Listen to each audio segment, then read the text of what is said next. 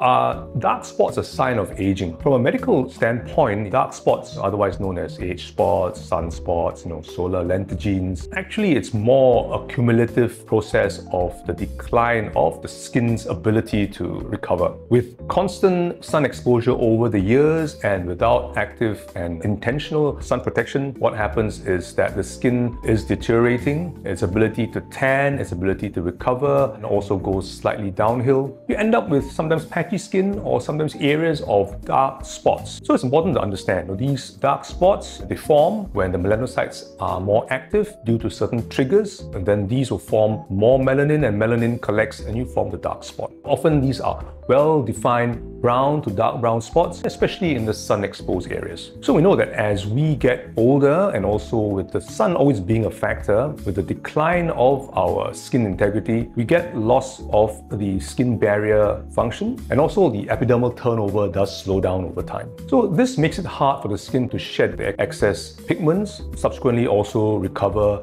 from photo damage. So ultimately, we find that the accumulation of dark spots are really more an indication of cumulative photo damage rather than pure chronological aging. The contributing factors include the following. Chronic sun exposure.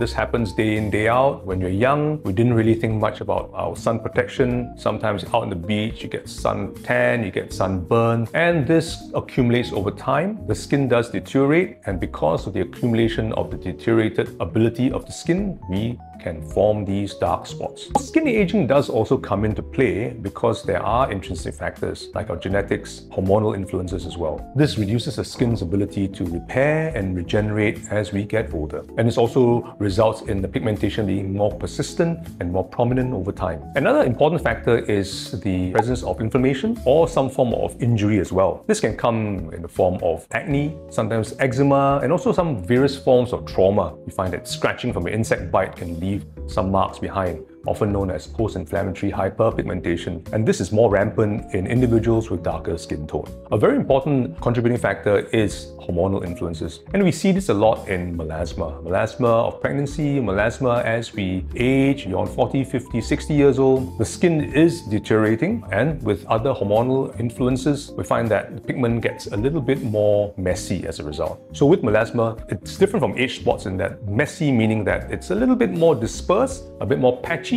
It can be symmetrical, often seen in cheekbone area, sometimes at the lateral parts of the forehead, the temples, and even around the lips as well. And this is often triggered by fluctuations in the estrogen and progesterone.